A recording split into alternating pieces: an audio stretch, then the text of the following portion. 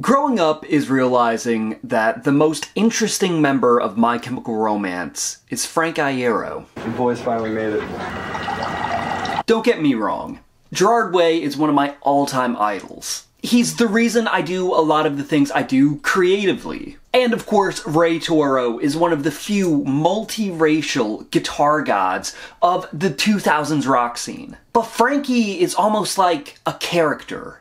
We don't have microphones, so we need to just shut the fuck up. A chronically ill punk rocker born into a family of blues and jazz musicians, who went through several punk rock and hardcore bands until finally being able to join his favorite band and becoming a cult icon. I've talked about a few of these projects, but there's one I never hear anyone mention, and it's probably Frank's most interesting work. What the fuck? Hello and welcome back to another video. If you're new here, I'm Trevor and I am eternally uncool. I make videos about music, music culture, and anything that interests me. But mostly music right now. So if that sounds like something you'd be into, then I highly recommend subscribing to the channel and watching the rest of this video. In my previous two Frank videos, I talked about the band he was in before My Chem, and the band he played in as a side project to My Chem. Pensy Prep and Leathermouth, respectively. And those two bands share similarities. Hardcore influences, some unclean vocals, guitars. Leathermouth was a bit heavier than Pensy Prep. Pensy leans more into the emo, post-hardcore side of things, but they're in the same ballpark. Death Spells is something completely different. It's under the same umbrella genre as hardcore. Frank has hardcore punk in his veins. It pretty much bleeds into everything he does. Unlike Pensy and Leathermouth though, Death Spells does not feature conventional instruments that you would typically see in a hardcore band. Death Spells is what you would call digital hardcore. Digital hardcore is a fusion genre that mixes elements of hardcore punk, electronica, EDM, drum and bass, and you get the idea. It's a more aggressive version of techno, pretty much. It was pioneered in the early 90s in Germany and features socio-political lyrics or leftist themes. Death Spells feels like something Frank would do, but it also doesn't, if that makes sense. Frank is the punk of My Chemical Romance. He's got DIY cred from the Jersey Underground, and he added that punk energy to My Chemical Romance's overall sound. But with Death Spells, Frank experimented with programming and keyboards and synths and bleeps and bloops. They're still screaming though, so we can take comfort in that. What I want to do today is take a look at Frank Iero's most interesting project. We're going to look at Death Spells' formation, their soul album, and figure out if they left an impact or not. So grab a drink, grab a snack, get comfortable, and let's get into the video.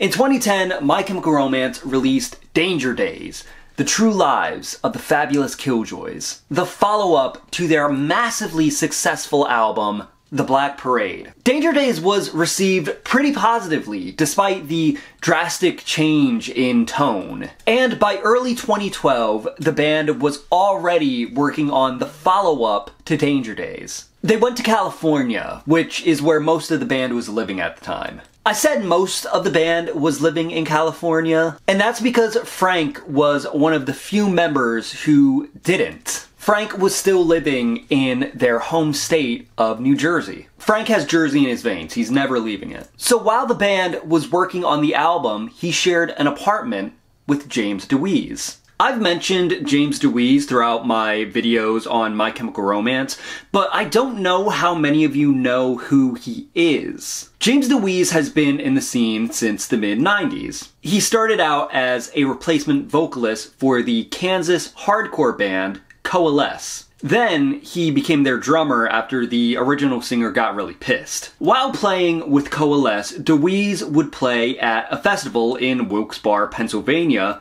with fellow Kansas band, the Get Up Kids. One thing led to another, and Dewees would eventually be invited to play keyboards on the Get Up Kids' Red Letter Day EP. He would play with the Get Up Kids up until they went on hiatus in 2005, after which he would join My Chemical Romance as their touring keyboardist. He's the Yeti monster you see playing the keyboard in the Yo Gabba Gabba episode. By 2012, when they were working on the 5th My Chem album, Dewees would be promoted to full-time member. If only he knew. So Frank and James were roommates. Oh my god, they were roommates. They were living in North Hollywood, an area that they said was kind of sketchy, not dirty, but definitely seedy and shady. This was an area filled with people trying to break into the industry. A lot of dancers, actors, adult entertainers. When not recording the My Chemical Romance album, they were pretty much stuck in this shitty little apartment, just losing their minds. So what they did to lose their minds less was sneak equipment out of the recording studio and take it home and fuck with it. Seeing if they could blow out one another's speakers and trying to play as loud as possible without getting kicked out of the apartment. So Death Spells as a project just started out as two friends just goofing around, just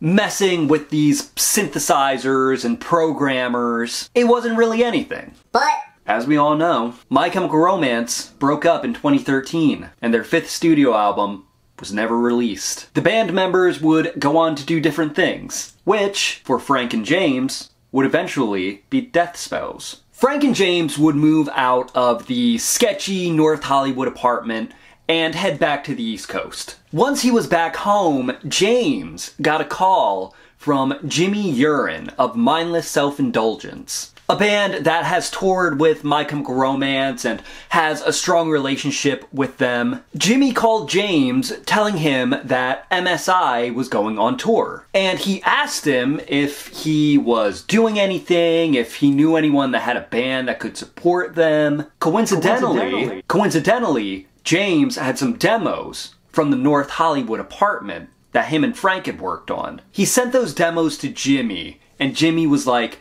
you're fucking in. So Death Spells toured the East Coast with Mindless Self-Indulgence. A week before the tour with MSI would kick off, Frank and James would release little snippets of each song at midnight. This all led up to the release of their first single, Where the Fuck Are My Pills?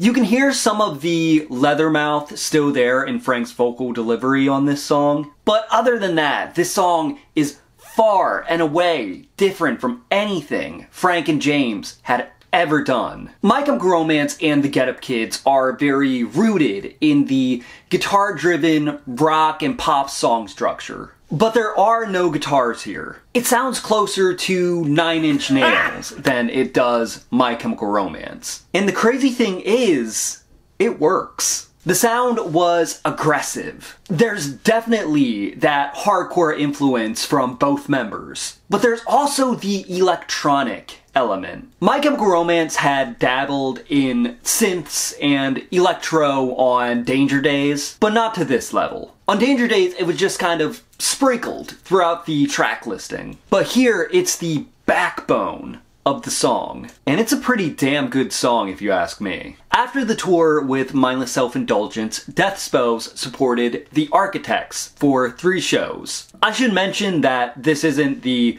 British metalcore giants Architects. This is Kansas City rockers, The Architects. There's a the there. Who cares?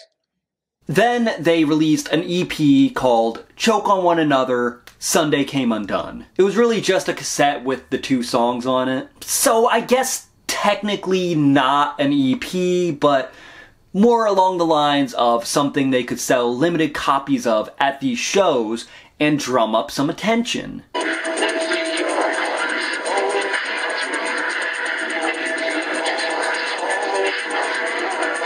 Death Death Spells was ready to release their debut album after these 2 tours in 2013. But Frank and James moved on to other projects that ended up taking up most of their attention and time. Frank with Frank Iero and The Celebration and their album Stomach Aches, and James DeWeese with his longtime solo project Reggie and the Fool Effect and their album No Country for Old Musicians. But Death Spells' album would not be lost to time and circumstance. 3 years after the project ended, in 2016, Nothing Above, Nothing Below was released.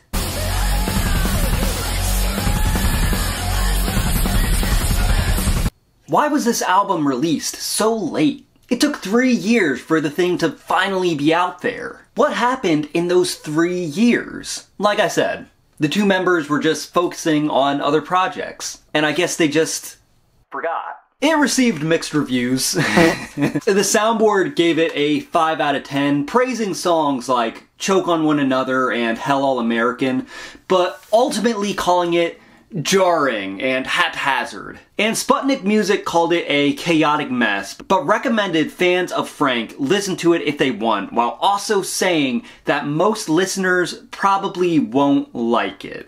Album of the Year gave a much nicer review. It calls the production dated, but also notes how passionate Frank's vocals are. And Alt Corner called it a brave move to release an album that divided opinions. Although they couldn't make up their minds on whether or not the album was good. Like I said, this album was unique from anything Frank Iero and James DeWeese had done before. There's those hardcore roots in there, but the guitars are traded in for synths and program machines. I don't know what they're called. I remember when this album came out and just being really surprised by it. I knew Frank had a hardcore background, but this was before I even heard Pensy Prep or Leathermouth. Death Spells was my first experience with hardcore Frank, as well as my introduction to digital hardcore as a genre. Nothing Above, Nothing Below is really more than just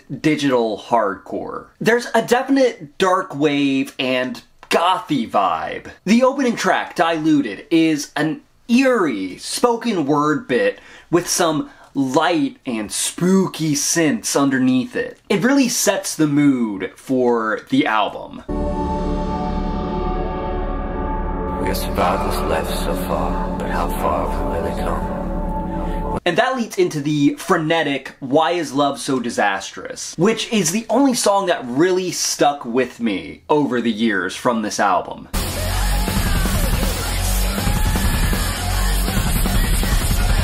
Then you have a song like Hate Unconditional, which sounds like it should be playing in some seedy goth club in a bad part of town.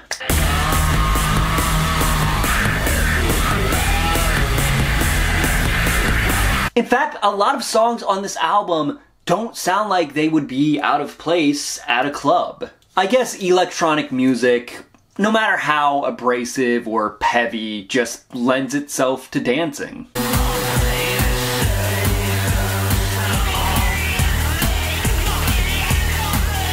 Overall, I don't think the album is bad, per se.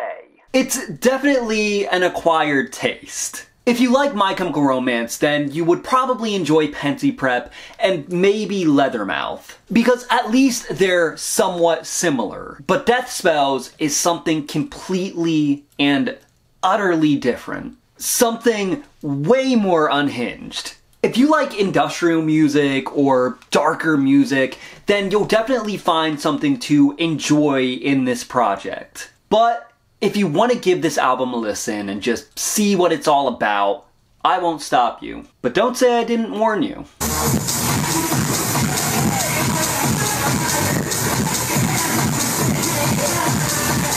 After the release of Nothing Above, Nothing Below, Death Spells went on a small headlining tour in 2016 with 4 dates in the UK, 1 in Moscow, and 2 in the US. They played that year's Riot Fest. After Riot Fest, they had 2 shows of Frank's project, Frank Iero and the Patients, and after that, nothing. they just stopped. I think Frank and James just put more attention into the projects that they were really more passionate about. Frank was releasing the album Parachutes with the Patients, and James would reunite with the Get Up Kids, and they would start touring again and release the album Kicker in 2018. So I think they just let the project go. Death Spells isn't as well remembered as Pensy Prep or as infamous as Leathermouth, but I do think it's an incredibly interesting side quest for Frank. Frank Iero and James DeWeese made an album that mixed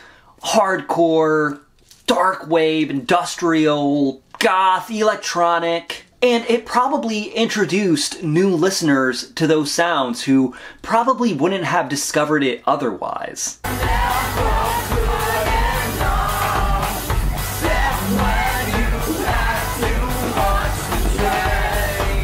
Will Death Spells ever return? Probably not. My Chemical Romance is back together, putting on some of the best shows of their career. Frank is also in LS Dunes, so that probably takes up a lot of time. Plus, Death Spells just feels like a kind of one and done project. I don't think a second album would be as interesting.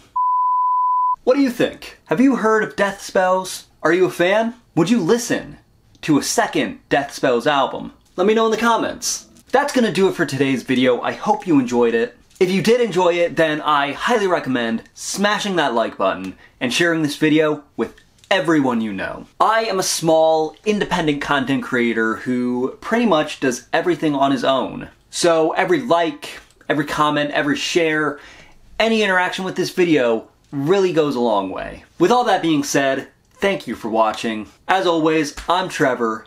Stay uncool. And that's the end of the video. Goodbye.